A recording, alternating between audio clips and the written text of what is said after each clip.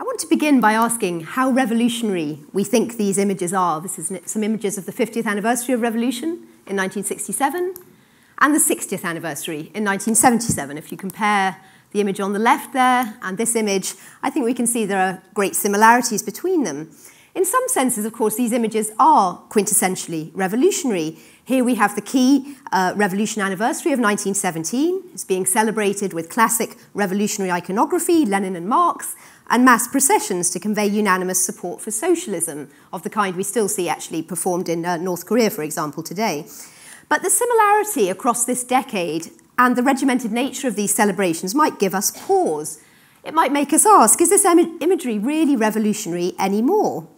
What happens to revolutionary imagery when it's repeated and rehearsed in this way? And the bigger question, how relevant was the memory of revolution and Bolshevism to the Soviet Union of the 60s and 70s? Western commentators, who often, of course, watch these celebrations to try and work out who was top dog in the Kremlin, had a pretty clear answer. People participated out of obligation, not enthusiasm, and the regime couldn't even imagine new ways to represent revolution, let alone realise it in real life. So I think these two images prompt us to wonder, was the Soviet Union after Stalin still a revolutionary state? Was it still on the way to communism, or veering off course, ever more liable to be subjected to revolution in its own right? We know now, of course, how things turned out. But does 1991 really prove that the Soviet Union could not have survived in circumstances other than those created by the Gorbachev reforms? Rather than engaging in any kind of counterfactual history, today I want to show instead how Soviet life after Stalin became, in some ways, and for some of the population, more livable.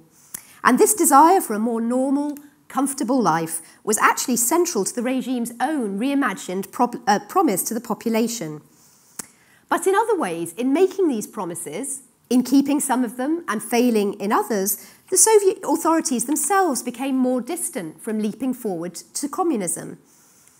Ironically, it would then be Gorbachev's attempts to re-energize that revolutionary ideal which precipitated the regime's collapse. But one could argue that a slow-burning revolution, or at least a desire for change, bubbled under the surface of Soviet life for years or even decades before that. So let's go back in time and think about what sort of revolution did the Bolsheviks envisage and enact 50 and 60 years before these photos were taken. Well, the socialist revolution was supposed to be a total transformation of politics, economics, society, and everyday life from day one, even if communism itself would take longer to arrive. Capitalism was to be replaced by the state ownership of the means of production, which was immediately realised in so-called war communism, though that was later reversed for a few years in the 20s with the so-called new economic policy, which reintroduced elements of the market.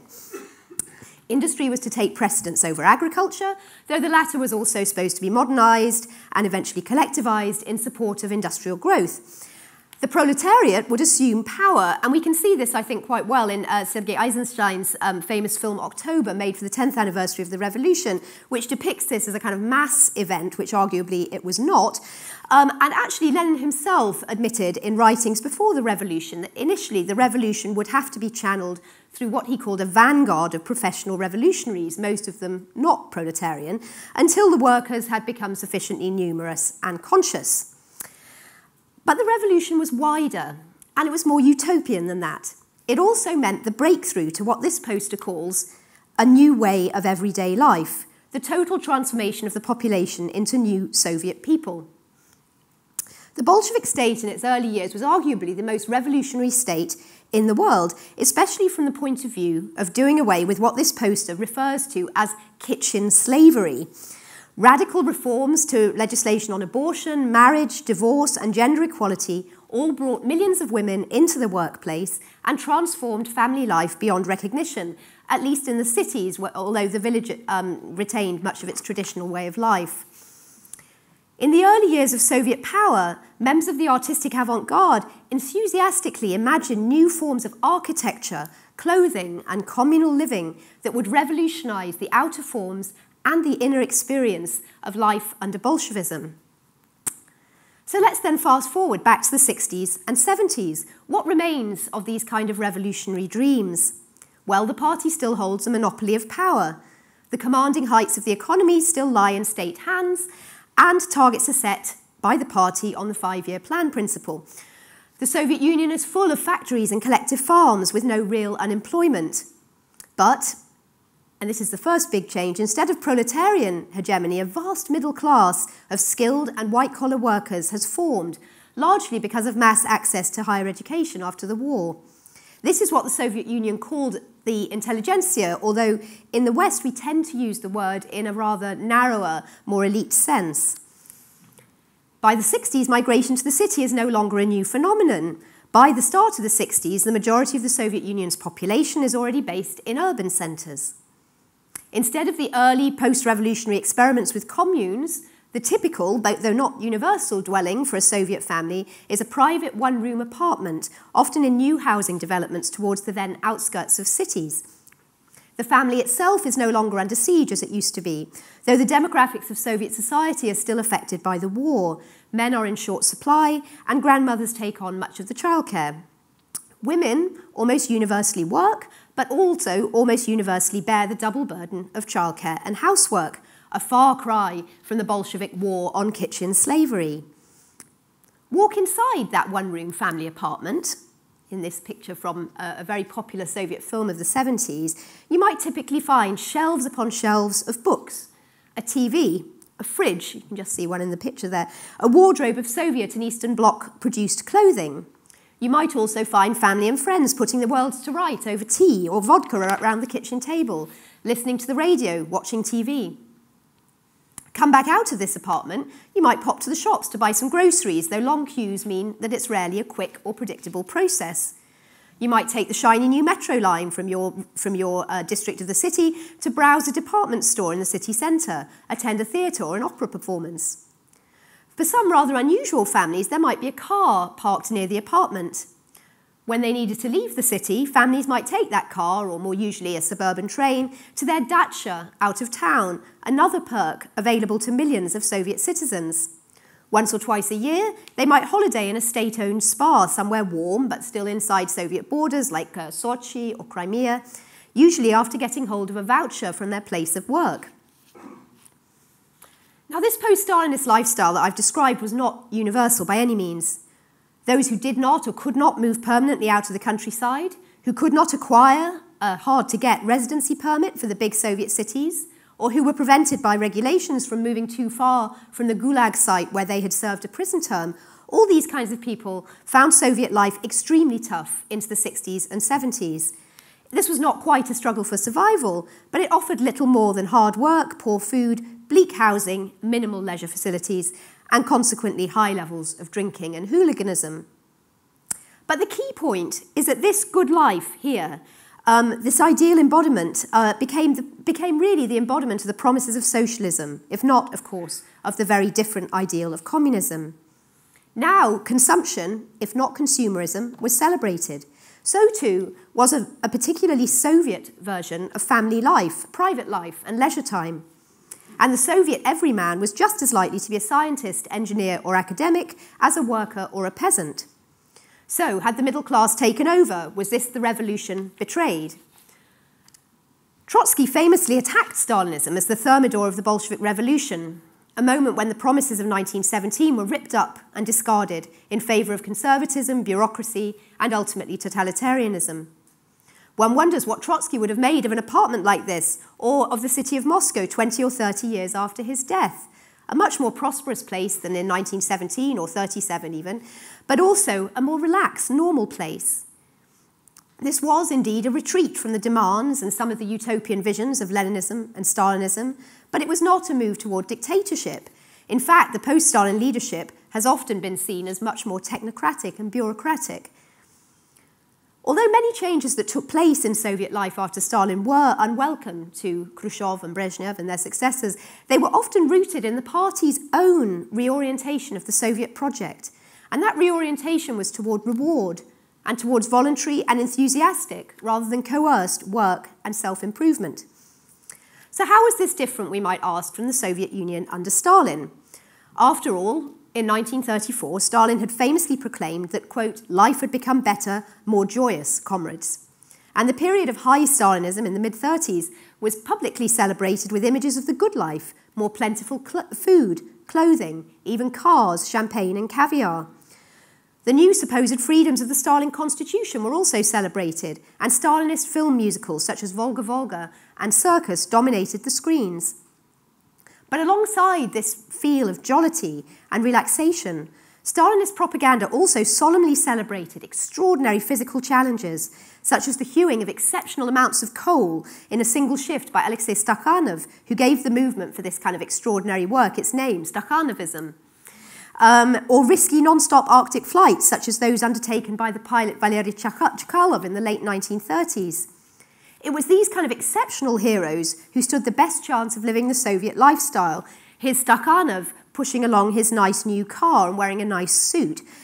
But this was far from a universal lifestyle. In fact, it was accessible only to those very few whom the Stalinist state thought had most truly earned it.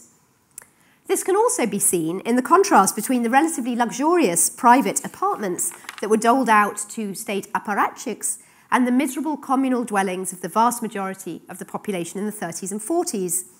This disparity became especially stark after the war and led the cultural historian Vera Dunham to describe this elite service and reward as the post-war big deal. And Stalinist painting, I think, captures that rather nicely.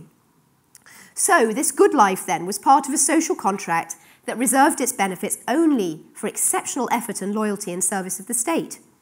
The less spectacular feats achieved by ordinary workers were not rewarded in anything like the same way. Under Stalinism, the private apartment or car were impossible dreams for the vast majority. This was not just a matter of economic constraint. For most of the Stalin era, the state told its citizens, and apparently truly believed, that it was living in a state of emergency, surrounded by hostile powers, and needing to shore up socialism in one country as quickly as possible. This was epitomized by the so-called udarnik or shock work movement. This need for sacrifice and exceptional progress made any real mass pursuit of personal comfort practically and morally impossible. This belief that the Soviet Union was existentially vulnerable was a major factor driving Stalin's great turn towards rapid collectivization and industrialization and the five-year plans at the end of the 1920s. It was when these policies apparently got through the worst of their initial crises, such as mass resistance to collectivization, that Stalin then proclaimed the joyousness of Soviet life. Perhaps he had realized that even there should be at least some illusion of reward in state rhetoric alongside these motifs of mobilization and emergency of the first five-year plans. Despite this brief shift, though, between the Revolution and World War II, personal comforts were always secondary to the world historical task of catching up with and overtaking Soviet rivals. The outbreak of war made this rhetoric more urgent, but also more real. Finally, this was a real visceral war for survival rather than an inflated ideological conflict. It's impossible, I think, to overstate the sacrifices and heroism of the Eastern Front, from the siege of Leningrad to the ferocious battles for every last building in Stalingrad. For all the horror, suffering and hardship of 1941 to 45, many soldiers, journalists, writers and ordinary people on the home front recalled feeling a deep sense of purpose and a genuine willingness to do whatever it took to protect the Soviet Union, or, as many conceived of it, to defend the Russian heartland. When Victory Day dawned on 9th of May 1945, it was reward enough, at least for a while. But the question of how these extraordinary wartime sacrifices would be recognised and recompensed quickly came to the fore. There was a widespread expectation amongst the Soviet population that the somewhat expanded freedom of expression and religious belief that had been permitted during the war would be preserved, if not expanded. More generally, survivors of this conflict that had taken 27 million lives had pressing health and welfare needs, as well as a general sense of entitlement to reward. But the famous Soviet historian Sheila Fitzpatrick has argued that actually what she calls the return to normalcy took the best part of 2 decades. The post-Stalinist lifestyle that I described at the start of the lecture was not fully established until the 1960s. The war certainly allowed the Soviet state to shift its focus from self-defense to self-assertion in the post-war world order, but it set back this always very fragile vision of the good life domestically. This wasn't just post-war austerity of the kind that we see in many other cultures immediately after the end of war, but it was an inability to deliver even basic needs to the population. In the late 1940s, even communal apartments could not be guaranteed. Food supplies were catastrophic, especially in the famine year of 1946 to 47, and public health and sanitation were in a parlous state. Much of this, one might say, as unavoidable, given the huge damage the Soviet territory had suffered during the war. But what was more avoidable, certainly, was a new ideological campaign launched amidst this economic crisis, the so-called Zhdanovshchina, which was intended to replace the limited freedom of the war years with Stalinist dogmas in science, literature, and many other domains. Furthermore, in the years between the end of the war and the death of Stalin in 1953, the Gulag population swelled to an unprecedented 2 million prisoners, and waves of lethal terror targeted Jewish intellectuals and the Soviet medical profession, amongst many other victims. So this post-war re-Stalinization then seemed to take the Soviet Union in quite a different direction from post-war Europe and America. But the historian Donald Raleigh has argued that in some ways, what he calls Soviet baby boomers did eventually emerge and actually became, in many ways, the defining image of post-Stalinist Soviet life. So how did this happen, and when did it happen? Certainly, there was only limited scope under late Stalinism for anything to change, but occasionally policymakers started to try to point out problems even before Stalin died. There was some discussion just before Stalin died of the creative crisis in Soviet literature and film, for example, and there were some experiments with new housing construction. But most parts of the Stalinist party state remained absolutely invulnerable to criticism because they'd become so tightly intertwined with Stalin himself.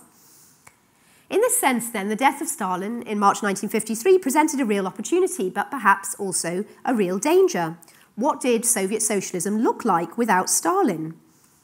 Lavrentiy Beria, the head of the NKVD, was the first to realise that Stalin's disappearance in and of itself did much to open up Soviet policy to rethinking. Although he was associated with the worst excesses of the Stalinist terror and Gulag, or maybe because he had seen them up close, Beria knew that Soviet crime and punishment needed a thorough shake-up. Forced labour was no longer economically efficient, terror was destructive and divisive. Beria took the decision to amnesty several million criminal and then later political prisoners from the Gulag, and it was undoubtedly the earliest sign of the de-Stalinisation that lay ahead, though direct attacks on Stalin would take a few more years. The amnesties radically downsized the Gulag. They didn't shut it down entirely. And it created a huge logistical challenge of what to do with these hundreds of thousands of people who needed jobs and homes, but usually could not return to the ones they'd had before their arrests. However, the most profound consequence of this change was the shift to the post-terror state.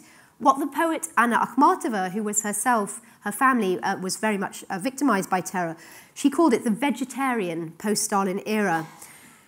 It was not at all that the Soviet state had ceased to persecute its enemies or send them to the Gulag, but rather that arbitrary bloodletting campaigns had come to an end.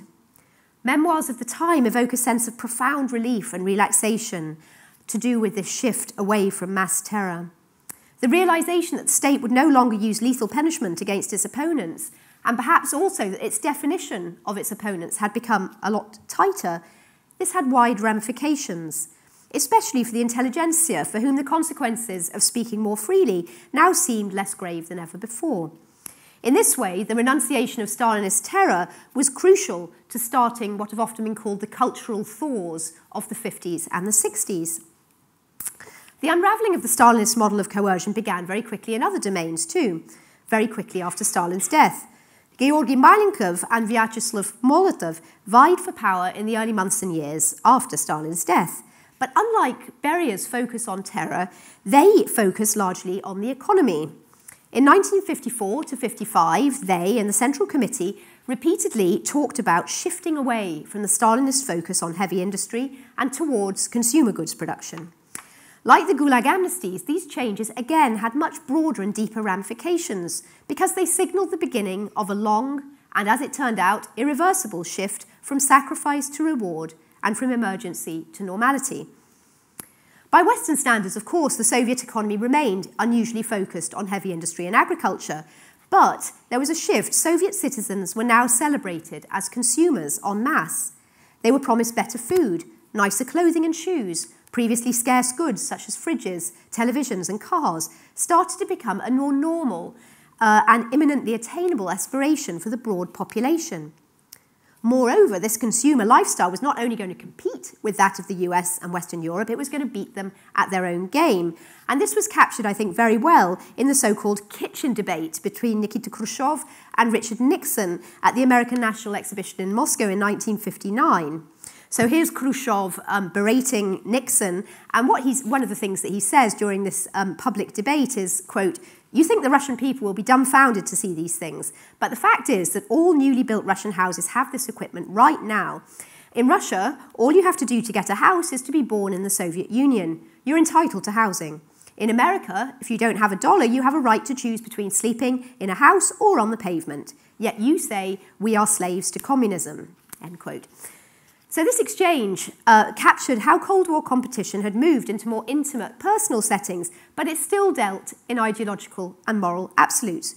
Khrushchev was now promising the Soviet population just as nice a kitchen and apartment as in the American dream. But the distinctiveness of what he was promising lay in its universal reach, its transcendence of class divisions. Everyone in the Soviet Union could access this lifestyle, and its guarantee would be underwritten by the state. Khrushchev's bullish confidence in this kitchen debate was partly a matter of character, but it also derived from the rapid progress of the mass housing drive of the 1950s and 60s, which he did see as truly revolutionary. To use the words of John Reed, he once observed, "We shook the world with our massive programme to build housing for our people." In the 1950s and 60s, unprecedented numbers of Soviet families moved out of communal flats and into one-bedroom apartments. Here's a sort of mock-up of some of them. These apartments were hardly luxurious or spacious. In fact, these predominantly prefab constructions quickly became known in common parlance as Khrushchevy, which combined Khrushchev's name with the Russian word for slum, or trushoba. However, the contrast to the previous homes and to the state's previous disregard of housing was truly striking.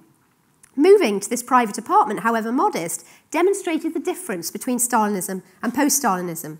Happy housewarmings across the Soviet Union symbolised the start of a new era and a new Soviet lifestyle. Of course, this was still not universal. In 1965, for example, 55% of Russian Federation citizens lived in private apartments. In older cities, more than that tended to live in communal apartments, and in new settlements, this kind of housing was more of the norm. Like the post-Stalinist changes to terror and the shift to consumer goods, this drive to provide individual apartments had consequences far beyond this specific policy domain. The right to a personal apartment powerfully incarnated the state's recognition of good citizenship and state service. But, perhaps more crucially, it conferred the right to a private life, albeit, as we'll see, subject to rather strict conditions.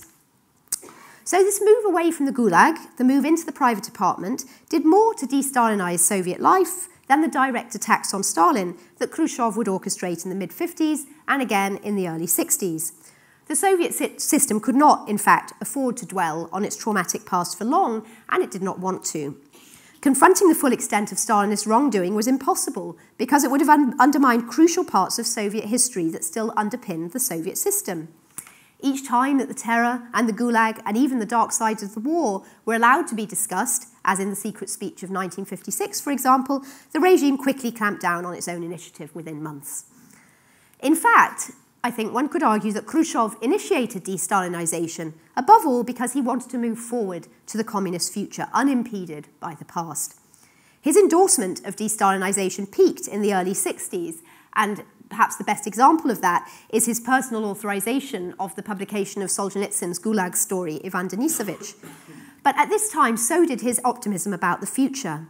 In 1961, he orchestrated massive public discussion of terror and had Stalin's body secretly removed from the Red Square mausoleum. But that same year, he also spearheaded the new party program.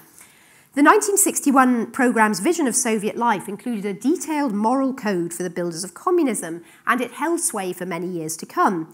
It included such prescriptions as conscientious labour for the good of society, he who does not work shall not eat, high consciousness of public duty, intolerance towards the violation of public interests, collectivism and comradely mutual aid, one for all and all for one, honesty and truthfulness, moral purity, simplicity and modesty in social and personal life, and intolerance towards injustice, parasitism, dishonesty, careerism, and money grubbing. Now, the year before this programme had emerged, Khrushchev had already upped the utopian rhetoric of the kitchen debate with his claim that the Soviet Union would achieve communism by 1980. The space race of the period further stoked this mood of enthusiasm. The spectacular successes of Yuri Gagarin and Valentina Tereshkova demonstrated the superiority of Soviet science and thus of the system, but also, I think, in a broader sense, captured the sense that revolutionary dreams were becoming reality in the Soviet 60s. This underlying, unremitting drive toward the communist future helps to explain the tensions embedded throughout post-Stalinist everyday life, which I'll return to shortly. And it also, I think, explains why those tensions and this basic orientation endured despite the very large differences in character between the post-Stalinist leaders. Khrushchev promised to leap forward to communism within 2 decades, whereas Brezhnev created the doctrine of so-called developed socialism to explain why communism had to be approached gradually and would therefore be deferred until further notice. Where the short Soviet 60s, so from roughly 1961 to 68, are often remembered as a time of optimism, captured, I think, here, the long Soviet 70s, from the reaction to the Prague Spring to the start of Gorbachev's reforms in the mid-80s, these have usually been described as a time of stagnation. But there were far more fundamental continuities between Khrushchev and Brezhnev's regimes than there were differences. None of the core post-Stalinist changes that I've described was reversed when Khrushchev was ousted from power in a bloodless coup in 1964, becoming the first Soviet leader to leave office alive. Terror did not resurface, the housing drive did not stop, and neither did the orientation toward consumer goods. Fundamentally, the Soviet system now rewarded its citizens for good behaviour, and imagined that reward in curiously similar, if morally superior ways to its Western rivals. It also hoped fervently that its citizens would transform into good communists without coercion, albeit with considerable guidance from the state. What was offered to citizens in the Khrushchev and Brezhnev eras then was a distinctively socialist, still highly ideologized version of normality. Take life in the so-called private apartment. Well, the flat itself was not privately owned and could only be individualized to a limited degree. And in fact, the film still that I showed you earlier, the storyline of that film revolves around a man getting drunk, traveling between Moscow and Leningrad, going into an apartment that looks identical to his own and not realizing that it's not, in fact, his own because it looks so similar. But of course, people did try and sort of make the apartments their own with a variety of creative homemaking practices. These apartments were built and designed in a functional way. They drew, quite interestingly, on Scandinavian design principles. They were not intended as a cosy domestic retreat. And in fact, a lot of the furniture was sort of collapsible and there were sort of zoned areas to prevent people from getting too comfortable. And propaganda of the time still mocked those who were obsessed with domestic comforts and acquisition of material goods. Watching TV and listening to radio as well as reading dominated leisure time in this sort of apartment, since TV and radio had been rolled out to most Soviet homes by the end of the first 2 decades after Stalin's death. However, of course, media production was state-controlled and censored. Anniversary celebrations of the kind I showed you at the beginning dominated schedules for weeks around the major dates, and Soviet news was often stayed in the extreme. Although some innovations in Soviet TV proved enduringly popular, such as game shows and, strangely, spy serials, there was one called 17 Moments of Spring, which was very popular. But the Soviet authorities, of course, could not entirely jam foreign broadcasts, and other socialist media provided some variety, even for those who didn't listen to Voice of America or the BBC. There was a reading revolution amongst this increasingly educated population, but all book production was subject to censorship, in line with the principles of socialist realism. Here again, though, the Soviet authorities could no longer stop the spread of unofficial literature or samizdat, though they did police it aggressively. Inhabitants of private apartments were also expected to participate in a variety of communal and public activities, not least the so-called subbotnik, or weekend projects to beautify their neighbourhoods. Neighbourhoods also had their own comrades' courts, to which minor local offences were routinely devolved so that bad behaviour could be publicly exposed and shamed. There were hundreds of roving brigades which patrolled the street, meting out punishment for immoral behaviour and Western dress, although these were more of a phenomenon of the Khrushchev era than later. More generally, while the Gulag was being downsized and political convictions becoming less common, although many hundreds, if not thousands of dissidents were still sent to the Gulag or otherwise punished, the state got tougher on petty misdemeanours. It broadened the category of hooliganism and increased penalties for it. Bad behaviour such as drinking and brawling became a more urgent moral problem as Soviet society allegedly got closer to communism. The same was true of the revived offence of parasitism. Essentially, this meant not engaging in productive labour as defined by the state, which was used to persecute disobedient members of the intelligentsia, including, famously, Josip Brodsky, the poet. What about the workplace? Well, here too, a distinctive moral code and complex system of reciprocity prevailed. The privileges that I mentioned earlier, such as dachas and spa holidays like this, were in the gift of the state. They depended on hard work, or at least the appearance of it, and good behaviour. The latter construed as not publicly questioning certain basic Soviet ideals and participating in public rituals such as the anniversary celebrations, which were replicated in microcosm across all Soviet institutions. The party thoroughly penetrated the Soviet workplace. People were not obliged to join, but membership carried considerable privileges. It carried powers to discipline colleagues and shape institutional policy, and it conferred preferential access to scarce consumer goods such as fridges, cars, luxurious foodstuffs, and even foreign fashion. Like all public places, workplaces were also penetrated by the KGB, though to nothing like the same extent as the Stasi in East Germany. As for the post-war boom in higher education, which I mentioned earlier, which helped to produce this vast middle class, here too restrictions applied.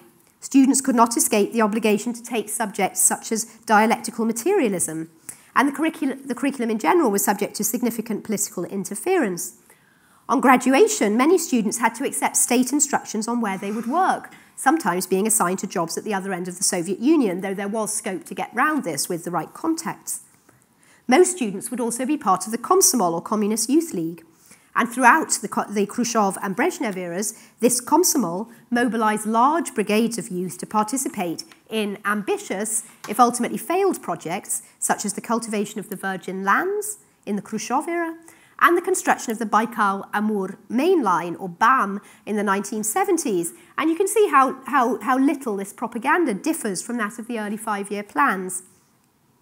In this way, then, the Soviet authorities remained ideologically uncomfortable with the promises that they themselves had made after Stalin's death. They celebrated the pleasures of consumption, but feared a frenzy of consumerism. Private life was de facto granted to the majority, but that privacy was ideologically uncomfortable for the regime, who intruded upon it in many different ways. Even within the walls of the private apartment, and certainly outside it, Soviet citizens faced a barrage of propaganda discourse and mobilizational rituals. The authorities lauded education and were proud of the rapidly growing intelligentsia, but they limited what they could listen to, read, or watch. While granting citizens more relief and relaxation than ever before, the party also exhorted them to keep moving towards communism in their work and their personal lives too. Socialism was supposed to be lived in every moment, at every place. So were these tensions unworkable then, or could they be held in equilibrium, perhaps, potentially, forever?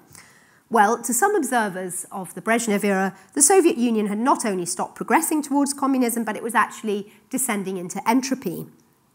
In 1970, the dissidents Roy Medvedev, Andrei Sakharov, and Valentin Turchin circulated an open letter urging a political solution to economic stagnation.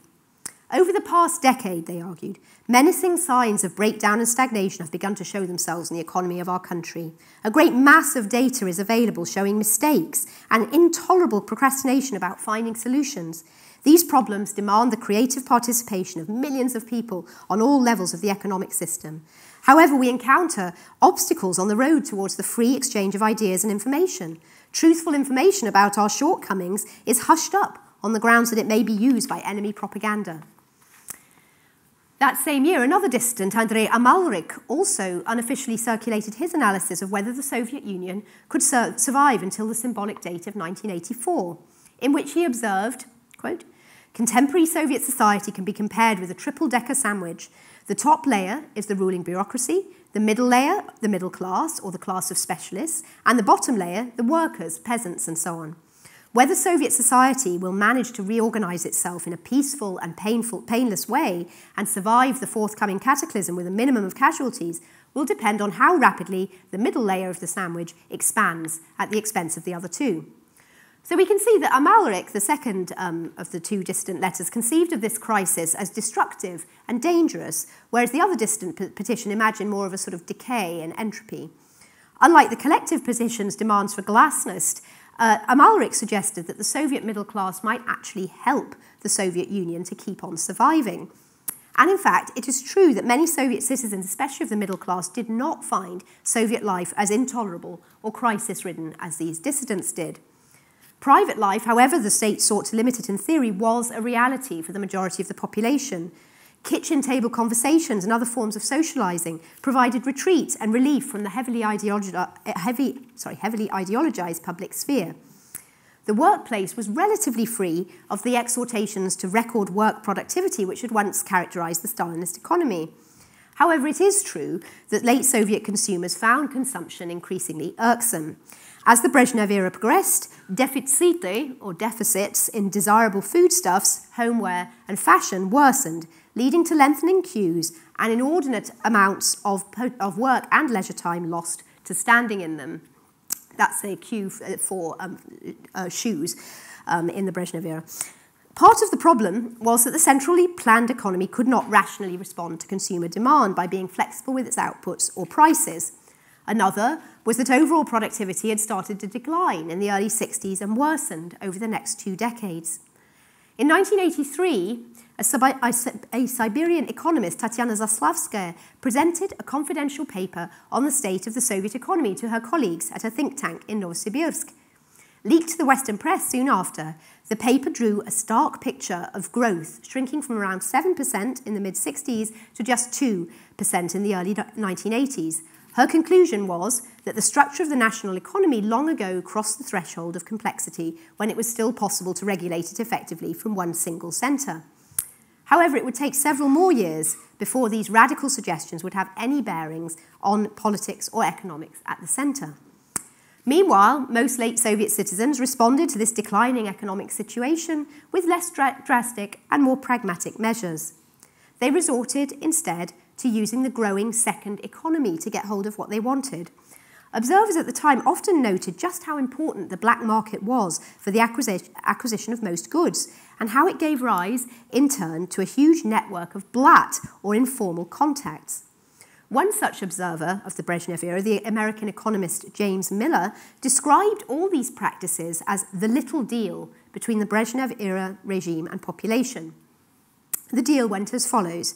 If you steered clear of dissidents or other serious misdemeanours, if you turned up to work, even if you didn't work too hard, then the authorities would turn a blind eye to informal practices such as purchasing goods on the side, known as nalieva, although these kinds of sort of businessmen of the black market were more harshly punished.